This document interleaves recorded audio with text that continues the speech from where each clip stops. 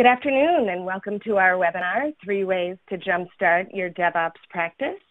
Today I'm joined by Tim Curvis, Senior DevOps Engineer here at AHEAD. In this webinar, Tim will discuss the importance of breaking down silos and shifting your company culture to achieve DevOps transformation, along with the benefits of starting a DevOps dojo within your organization. He'll also give you an overview of the enterprise DevOps toolchain and how to deliver more frequent releases, faster issue resolution, and reduce time to provision new services. Before I turn things over to Tim, I just wanted to mention a few housekeeping items. We do want to hear your questions, but we'll do the Q&A at the end of the session. If you have questions throughout, submit them using the appropriate tab on your BrightTalk screen. Also, we'll be posting some live polls throughout the presentation, so we'd appreciate if you would chime in with your responses as those poll questions pop up. All right, so without further delay, let me turn things over to our speaker, Tim. Thanks, Jenny. Thanks, everyone, for joining us. Hope to keep this as useful as possible for everyone, but really we want to kind of focus on the main things we're seeing in the DevOps space with respect to some of our enterprise customers and how we think some of these things can value everyone and the community as a whole. So without delay, we'll get started. First, by way of introducing AHEAD, I want to kind of cover how we got here. So AHEAD is about an 11-year-old company, and we've evolved a long way since then. However, we're definitely true to our infrastructure roots.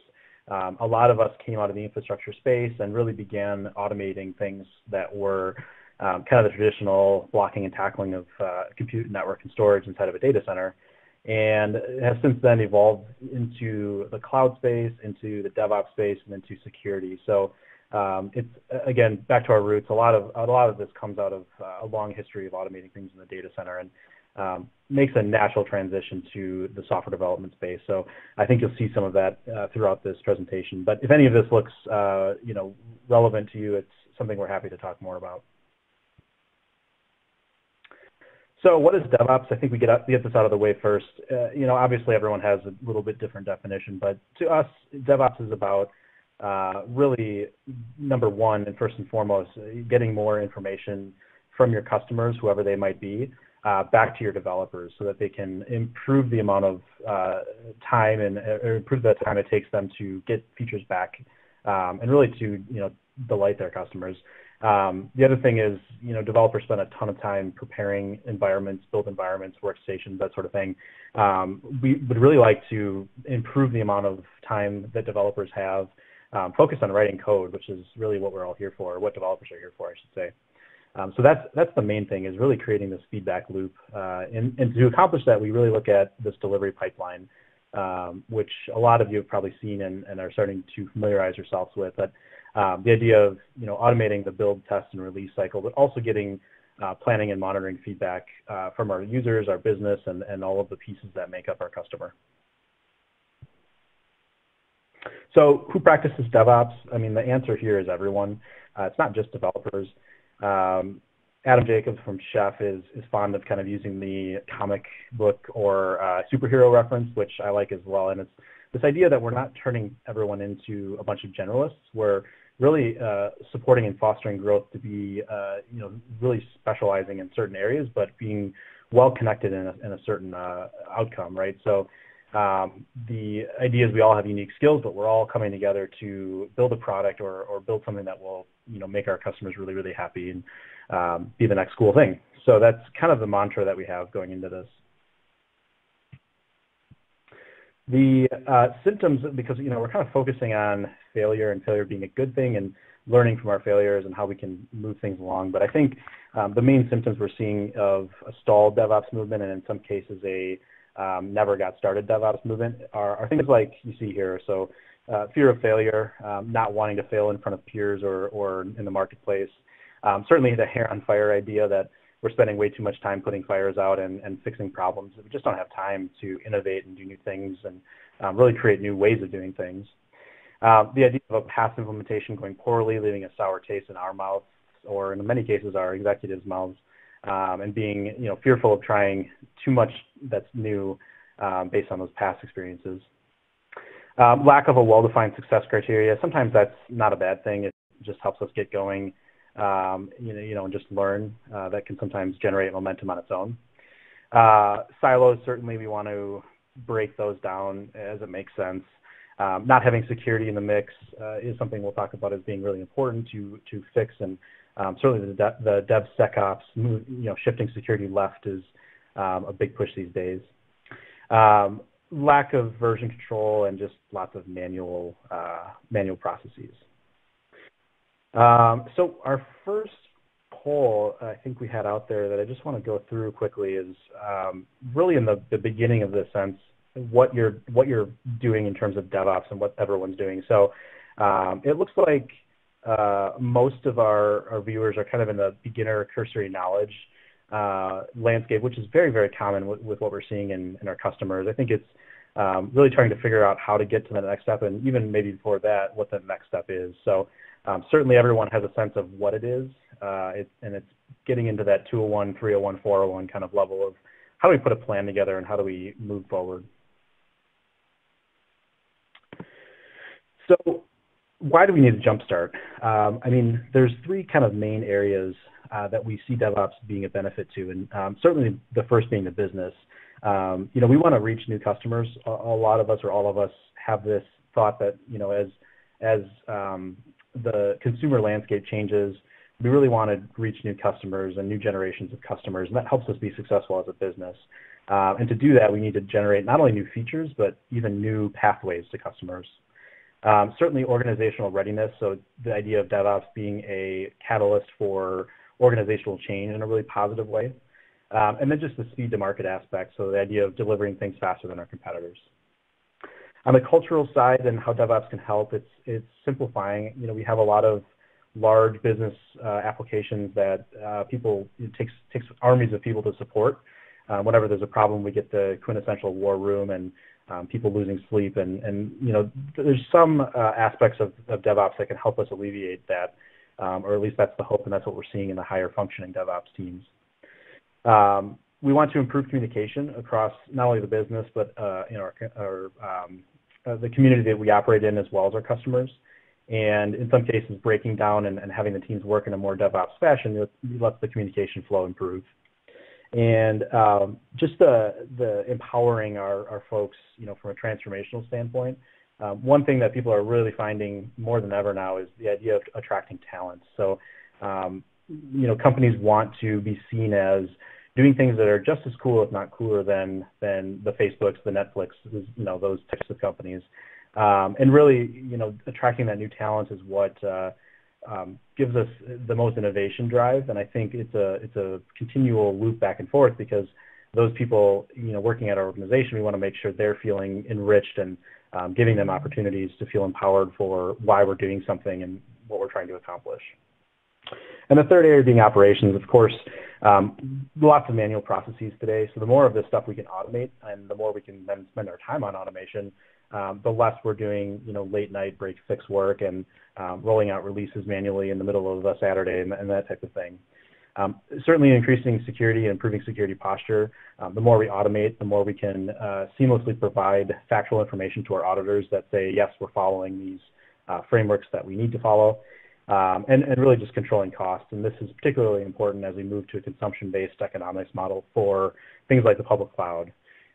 We need to control cost in build environments and dev environments. And the old mindset of having 6 VMs times 80 developers is just very difficult when they're not used 24/7. It's very difficult to imagine paying for that in the public cloud. So some of these processes we'll talk about are really aimed at alleviating that aspect of it.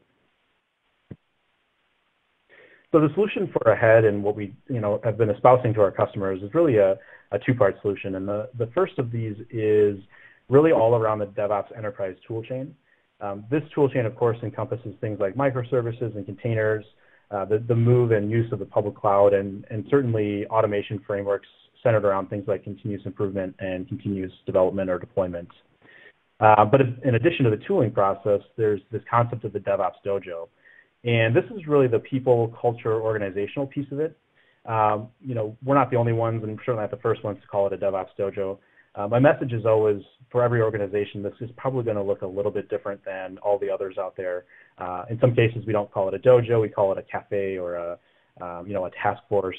In some cases, it's a physical place. In others, it's more of a virtual culture. But the point is, we go through the exercise of figuring out what this should look like and how this can help us, and really how we practice it and iterate it over time. So the outcomes and why we're doing this, from a business perspective, at the beginning, it's starting to establish a roadmap and a phased approach. This is not something that we do overnight and suddenly we're all practicing DevOps. It's the same with Agile, right? So having a roadmap that naturally is a starting point and definitely will change over time, but just starting to have that process in place that gives us the roadmap to change and grow with. Well-understood metrics are extremely important for this whole process, and what that really boils down to is figuring out what these metrics are from the start and giving yourself something to measure against. If you don't look at what you're doing today and things like release time and lead time, failure rate, the length of time it takes you to fix failures and number of people, all of these things should be documented today so that you can really prove to the business and yourselves what DevOps is doing to improve these. And with that, more frequent releases and faster issue resolution. So these processes that we're talking about, really using the metrics to show the time improvement and the dollars improvement. Of course, from a business standpoint, reduce time to market and provision new services. We can start to look at business services rather than waiting on IT. We can start to think about marketing events and tailoring releases of new projects, new software and things like that, to really come in line with a marketing push, which of course is on the business side. And just delivering features faster in general, which, the goal is not to give customers what they think they want, it's to give them things that they don't realize they ever wanted in the first place, but once they have them, are extremely delighted and happy to have those. So the message here, and kind of the first way of the three that we're talking about today, is not to go it alone. Find somebody that can bang the drum with you, and whether that's a senior leader or just other folks to create this movement. I think it starts with a small splash and kind of ripples out from there. The idea of this culture of transformation comes from the Western, it should be Western, not Western, but organizational culture, and this idea that there are facets of that framework that we can apply through DevOps, really to bring about better organizational performance and better software delivery. And put in a very modern way, again, back to Adam Jacobs, who's the CTO of Chef, he talks about this idea that your organizational structure isn't solving your problem. It's really the artifact of how you've solved your problems before. And what this really means is that if we try to, quote unquote, do DevOps or release faster and better, but we don't change anything about our people and process and the culture, our product in the end will look the same as it always has. And that's just because of a feature of our culture and a limitation of our culture in some cases. So the idea of DevOps being not just the tooling and the process, but also the culture, is very important to our messaging and what we've seen work with customers in terms of actually driving real change and real benefit. And of course, it's not easy. So that's the thing to remember. We have this idea of functional organizations. This is a very classical thing.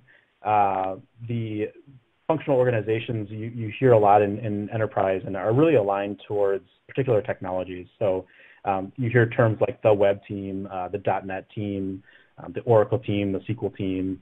Those are all teams that are a particular size, and they're linked to a technology in general or directly. And as the business uses that technology more and more and becomes dependent on it, those teams tend to grow. And you end up with a lot of pockets of knowledge and a lot of potentially poorly documented processes. The idea to move and change culture, in one way anyway, is this idea of a market-based organization. This is where the business and the business analysts say, as a business, we're trying to produce a new mobile client or a new advertising service or whatever that may be. And we form a DevOps team around this, and the team spends a period of time really not only driving some sort of outcome that's linked to the business, but also enriching and learning and sharing knowledge back to the IT group and the DevOps group. So really the culture here changing towards this market-based alignment is a key indicator of success as we're evolving here and beginning more and more evolution. So the two-pizza team, I'm not going to go too deep in because I think we're all starting to get sick of this term, but Jeff Bezos started this, and just this idea that we have Conway's Law, which tells us that paths of communication between systems, in this case team members, the number of paths grow much more quickly with the number of people on the team. So a team of 5 has 10 pathways, a team of 10 has 45 pathways, and obviously it grows quite fast from there. So if you want to produce something that is well-defined and a particular service, the idea is your team owns the requirements, you own the build, you own the support, and you run it. So this ideal size being a team no larger than can be fed with 2 pizzas. And usually you want a mix of junior and senior resources rather than putting all senior or all junior together, just because it helps the learning across teams that way. But then the question is what to do next, and the idea of scaling beyond a 2-pizza team, I think one of the first things we have to remind ourselves is not to grow the size of those teams into, say, a 3 or 4 or 5 pizza team. Instead, it's breaking down. So once we hit maybe 10 people, we break that into 2 5-person teams to continue the growth of those 2 pizza teams, and really start to create some cross-functional product ownership, which have outcomes that each team owns, to give them a sense of empowerment and business context. So it's very cross-functional, very business, product aligned. One area that we see very interesting is actually from Spotify, and is this concept of a squad framework. And certainly there are very interesting use cases to apply this. And you may look at this and think, well, this really wouldn't work in our culture. But I think the key here is that if it doesn't work directly, and clearly it works exactly this way for Spotify, but to look at this and take pieces back to your organization and see, start to try pieces of this that might help start to create some positive change momentum. But firstly, the folks are grouped into what are called tribes, and tribes are basically responsible for large products. So think of this in terms of an e-commerce site or a client player, in the Spotify sense. It could be a business application.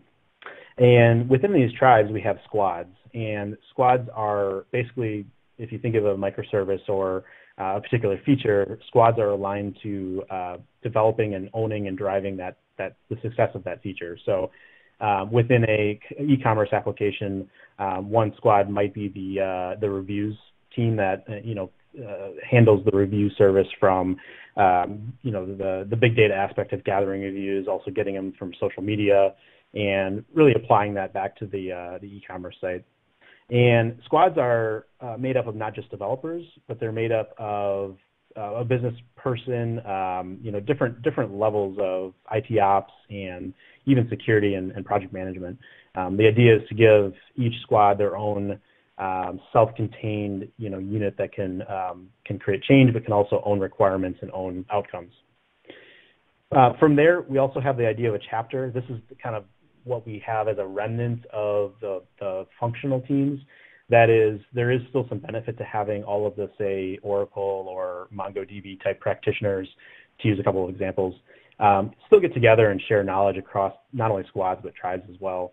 And that's how we help the organization keep a semblance of standards, ratifying new versions of things, and just helping really share and enable learning across, maybe one group has done more extensive testing in a new version of SQL Server than others have, and there's information we can share to make that process easier for everyone. So that's the idea of a chapter. The last one here is this idea of a guild, and a guild is really an opt-in interest group, if you want to think of it that way. So it doesn't matter your background, it doesn't matter what your job function is. If there's a guild that you're interested in joining because it's something you're passionate about, it's something that you should feel like you can join and leave at any time. So one might be machine learning. So you may be just getting started with machine learning, not really have a clearly defined way of doing machine learning and how it can help your business, but you have people that are interested in learning more. So that's a guild. They have their own sort of messaging system. They can join up and learn and do lunch and learns and webinars and that sort of thing. And again, it's something they should feel empowered to come and go at any point in time. So again, lots to see here on the Spotify Squad Framework slide, but really just want to point out certain pieces of this that I think everyone can find value in one or two of them, if not the whole framework. From a cultural capability standpoint, Nicole Forsgren, Jez Humble, and Gene Kim recently did some research on this, and the book is called Accelerate, and I definitely recommend taking a look. But it's very interesting based on the research they did. But they found 5 kind of cultural capabilities that really were indicators for success in DevOps. So the first being supporting a generative culture. This is the idea that we're not going to squash kind of innovative thinking. We're going to ask people to prove things out and prove the value and the effectiveness of new things, but certainly give them the freedom and flexibility to think differently and think about new ways of solving old problems. And in that respect, supporting and encouraging learning. The interesting thing I saw here from this research group, and these are names we all heard of, I think, but this idea of encouraging learning is a lot of organizations historically and even today still look at learning as a investment or as a sunk cost or a cost of innovation, when the real positive is when you look at learning as fostering the development of a product and being kind of essential to the growth of the organization, something you do no matter what. So that's something we're trying to, especially with leadership, talk to them about, changing in their organization and being more supportive of learning in general. Supporting collaboration between teams. This is just everyone doing their part to break down silos. It could be as simple as setting up Slack or Teams so that people can talk and create channels. It could be policy-based things, challenging the policy of different groups working in their own silos, and just helping everyone doing their part to help break down the silos and do that basically by fostering more communication. The research really found that the more people communicated, the more effective these teams were at producing, valuable business outcomes. Meaningful and challenging work. Don't give your teams work that is going through old lines of, Fortran or something. Give them things that not only are a challenge, but also have a clear and explanatory kind of link back to the business value, right? And so the idea of creating an application in Java, I think, is the old way, and a better thing to do would be, okay, we as a business want to produce this new feature and a new client to do X, Y, Z. How as a group can we come together and think about ways to deliver this satisfactorily to our customers? That's something where you're not just going and developing something, you're going and developing something with a clear link to a business outcome, owning kind of where you work, right? And then lastly, supporting or embodying transformational leadership. So the idea that the whole don't go it alone, right, is in some cases have a senior or director or C-level kind of person that is really going to act on your behalf as an advocate, and you're going to prove and show success, but they're going to also market your successes throughout the leadership team, so that people over in finance and people over in marketing and just up and down the organization know kind of about this thing that you're trying to build. And then also looking at people in this movement as the leaders and the thought, the thought leadership people as really change agents in the organization, and then giving them a platform, whether it be a promotion or an interest group or some sort of way of recognizing them in their career growth. That type of supporting that type of learning and expansion and growth is really a important cultural capability for a high functioning DevOps team.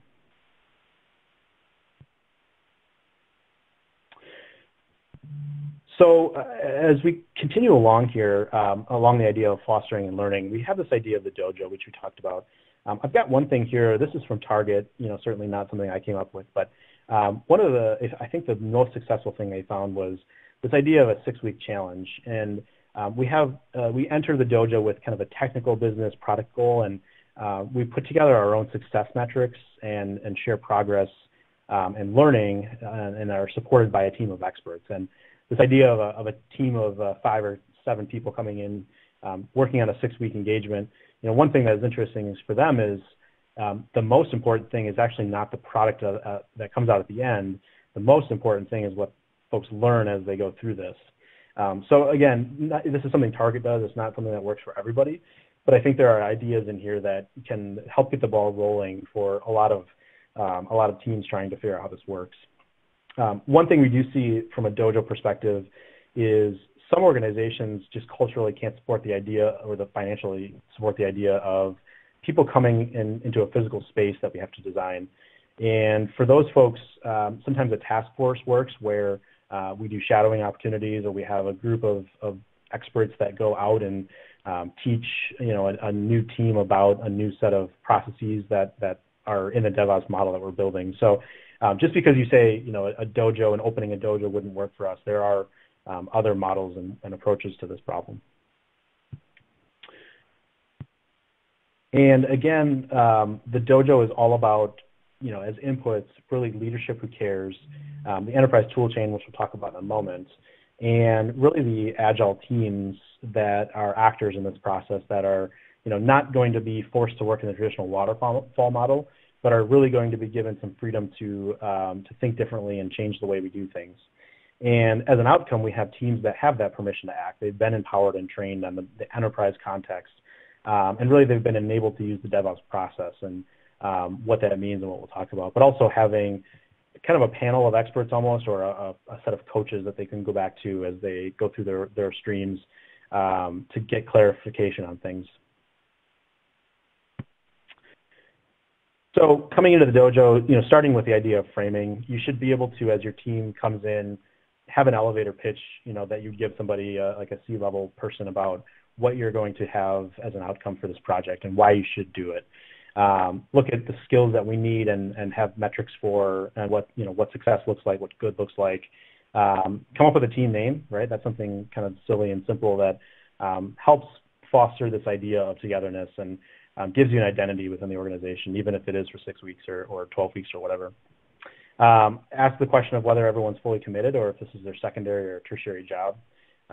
This is important. If you want to have success, you do have to come in and say, okay, this is what I'm working on for the next, say, 6 weeks.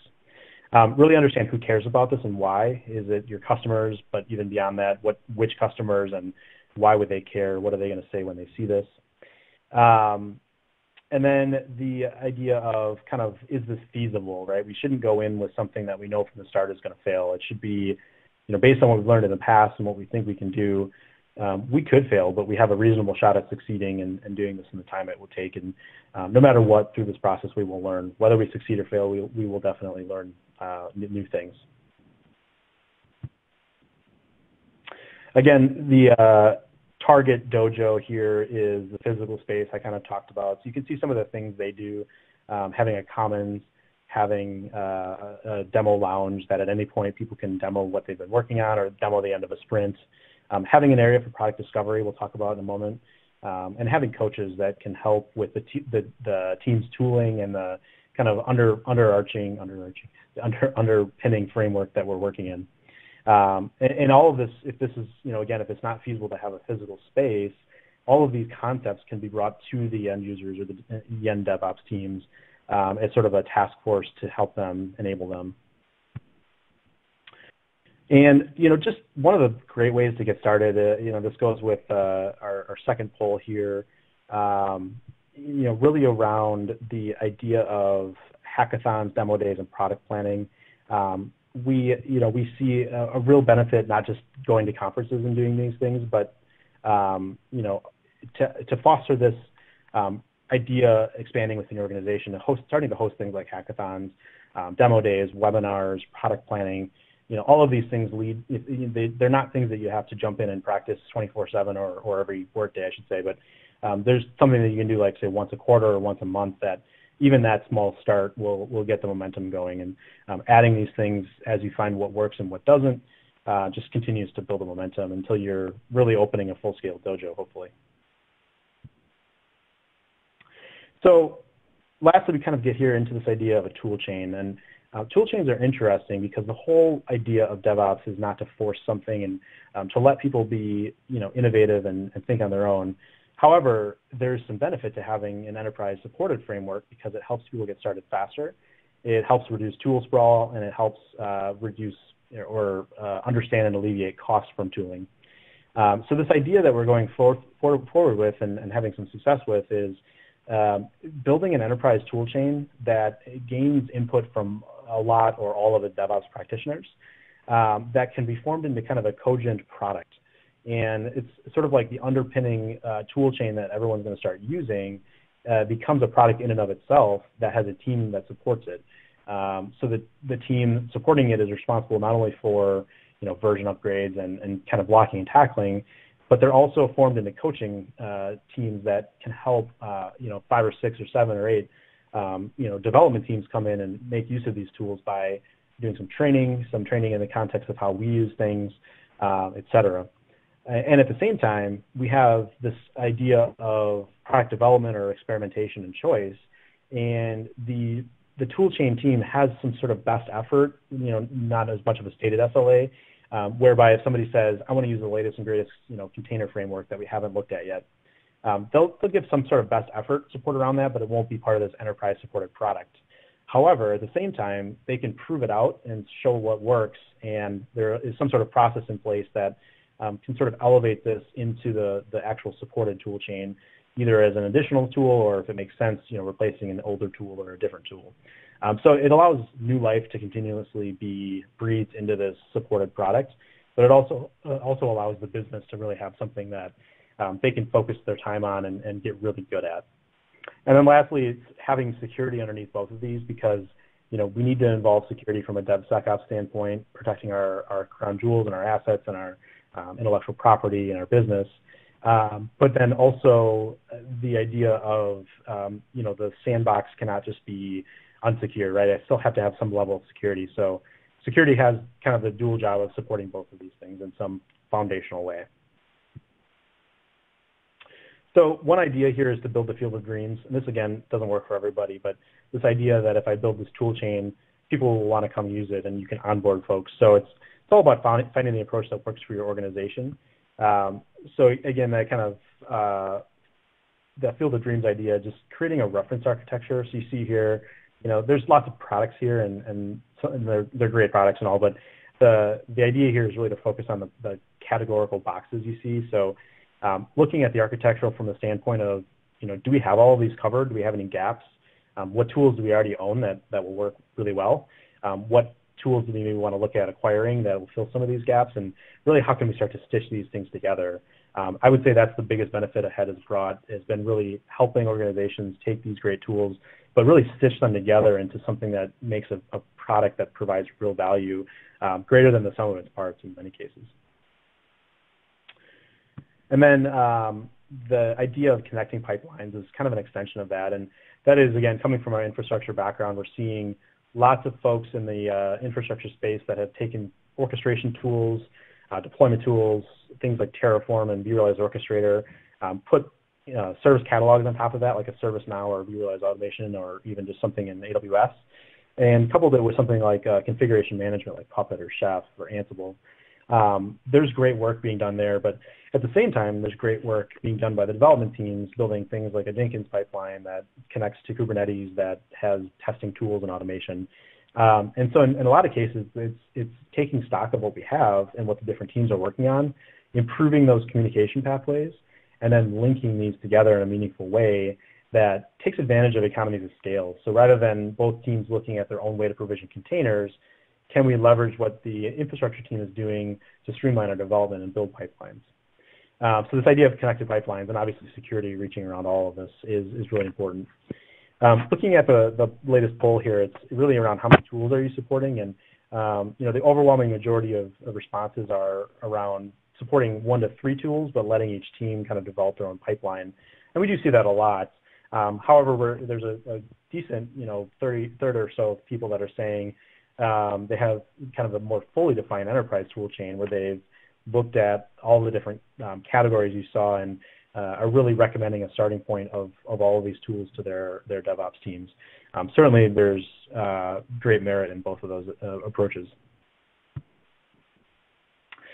Again, here's an example tool chain, but just this idea of, I've seen some folks offer like a code repo tool and maybe a Jenkins as a build tool, and kind of leaves a lot of the pieces out, like testing and deployment and monitoring, and certainly things coming back through the spectrum, like planning and tracking with Jira. These are all things that I think a lot of times people do in their own units of development groups. And a lot of times things like repository and test and feedback and those things are duplicated across those in many different ways. And I think improving the communication lets us bring these pieces together and benefit, the whole organization can benefit from leveraging these tools in a kind of more unified way.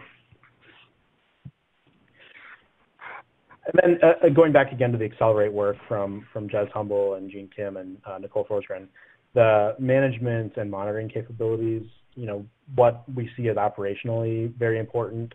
The first thing you always hear is, I want to do blue-green, or I want to do canary, or I want to turn on chaos monkey.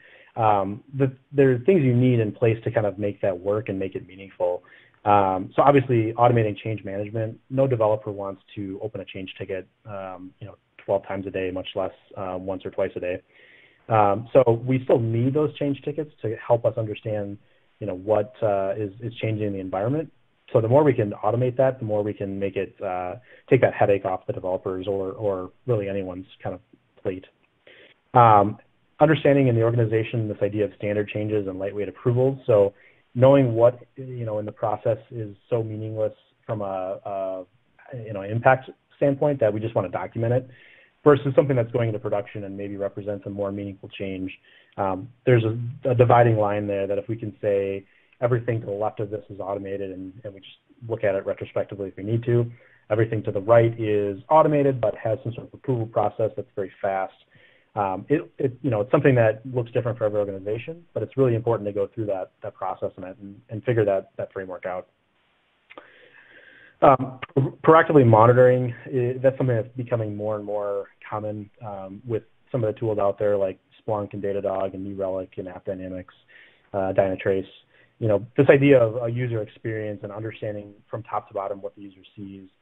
Monitoring has always been a game of trying to find the least amount of tools to get the greatest amount of coverage. And I think it's refreshing to think about this problem in a new way, and that is really understand what the user sees and drive that into actionable things we can change on the back end, and looking at patterns as things we can automate to help improve things without having to wake people up with a page at 2 in the morning.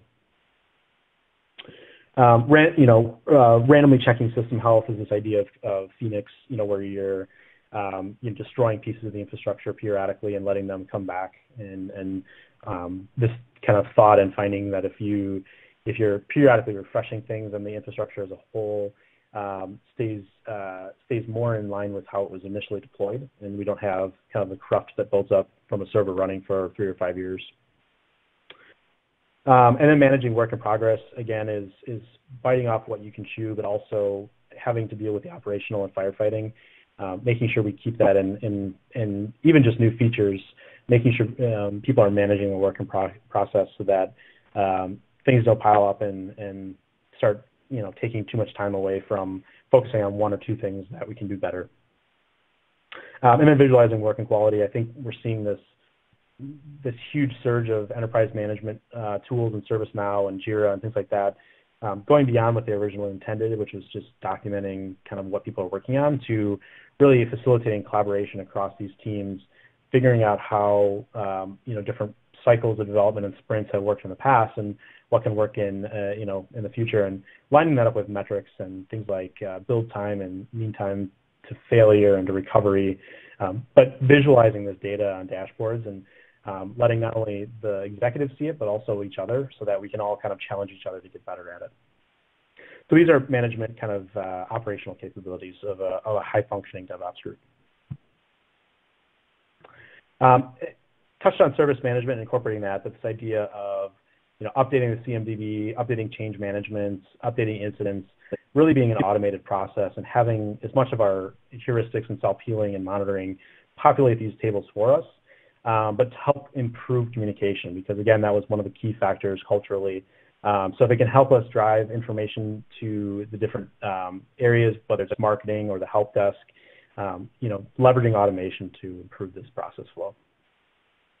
So we covered 3 ways to jumpstart your DevOps practice. One was not to go it alone, right? Find somebody that can champion this with you and an agent for change, or somebody that can help support you being an agent for change. Open a DevOps dojo to help bring people together to break down silos and improve communication, learn from each other, be excited to come to work again, and improve retention of employees. And lastly, establish an enterprise tool chain, not a dogmatic way of thinking, but a starting point that everyone agrees is an innovative new way of doing things that also has security support and a way to continually breathe new life into the process. All right, Tim, thank you. This is fantastic. We do have about 5 to 7 minutes left for questions, so feel free to submit those using the appropriate Bright Talk tab. If we're not able to get to your question, feel free to hit Tim up on Twitter at Tim Curlis, or just go ahead and submit them to contact@thinkahead.com. So Tim, thanks again for a fantastic presentation. The first question that came in, what's the best piece of advice or resource you have to get team buy-in for starting a DevOps practice? I think it makes a bit of a cultural difference depending on the organization I'm talking to. Certainly the grassroots approach where, one team builds some momentum in their own team and then shows, another team that's closely related. That can sometimes create this process and this ball of snow down the mountain that helps bring some momentum. The other one certainly is, for organizations with, leadership and even just management of your team that says, I'm a forward thinker and I want to improve and enrich your career. What can we do? Locking arms with that person and saying, I really want to go and start this new initiative and, start small. Having them be also your marketing person for what you're trying to do in the organization can help get things going as well. But the biggest thing is not to do too much at once. Is to come up with little changes, little things you can practice and implement that will start the momentum in a positive way. Okay, fantastic. Yeah, that's great advice. Just to start small. Let's see, the next question that came in, how do you see the security team getting involved? Yeah, DevSecOps is big right now, but it's interesting because it's big in a way that nobody really knows what it means yet. And there's some great ideas and thoughts out there, but one of the most pervasive is sort of becoming a little bit silly to hear all the time is the shift left security. But this is a great idea because it really talks about not just having security come in at the end and analyze your deployment, your software, having them actually come in earlier, not just in testing, but also in initial design and deployments, to really help advise the team and understand both ways. First, why are we doing some of these security things? They seem like such an impediment. To really understand, no, these help us and these are required by the feds or whatever. But also to take that and understand and apply it to the automation we use to deploy. So instead of security adding 2 months at the end because we have to go back and fix things, they add 2 days at the beginning while we create automation processes to address security concerns. So I think that shift left mentality is the most crucial thing coming out of the whole DevSecOps movement. Okay, great. The next question I see is sort of on the flip side of team buy-in. For more non-technical folks in the C-suite, what's the best way to explain the DevOps movement along with its benefits? Yeah, that's a good one. I think the first, the what not to do is to talk about the latest and greatest toys, so to speak. Those are exciting, but I think you have to remember and sort of understand what the C-level and director leadership level are seeing and hearing at conferences. I think peer groups, conferences, LinkedIn, these are areas where they're getting bombarded about DevOps. And I think in many cases, they're already curious about DevOps because they're hearing it so much. I think the key to getting buy-in is to link it to something of value to your business. So, we just made an acquisition and the acquisition is doing some really cool things and we want to bring them in as a process for doing, similar things to drive faster feature release in our sort of older part of the business, I think is something they want to hear because you're talking about bringing new life by taking more advantage of an acquisition. You're also aligning it to say, what an actual business outcome could be that could drive some success, whether it's revenue or stock or even just notoriety in the company. Definitely, and I think that's solid advice. It looks like we have time for one more question. This one is, how do I deal with tool sprawl and having many competing or overlapping tools in my pipeline? Yeah. So I mean, I think it's a fact that you're not going to get away with, especially at the beginning. And I think it is even further compounded by open source and what your stance is on. More and more folks are going away from the idea of this carte blanche, thou shalt not use open source at my company. And so as open source becomes more tolerable and it really has become more tolerable, it's, you have to sort of come together as a group, and maybe the Spotify guilds are a good way to do that, but start to understand what others are doing and how it can help you, and kind of almost as a culture vote other technologies off the island, so to speak, that aren't fulfilling enough needs for everybody. So it's a hard one, but I think having the enterprise toolchain that is a product that you support makes people see that as a faster way to get going and a lower cost barrier to entry. And for that reason, they'll tend to favor taking the enterprise toolchain approach versus building their own pipeline custom in their development process, because the ladder takes a lot more time. And I think through that, you'll start to hopefully save money and reduce the number of tools. Yeah, I think that's definitely a good strategy. Looks like we are running out of time, but thanks everyone for your questions. Thanks for your insights, Tim. I encourage everyone on the line to check out the resources we've attached to this webinar. That includes more information about AHEAD's DevOps solutions and partners. Tim, thanks for your time. Audience, thanks for your time. And this concludes our webinar.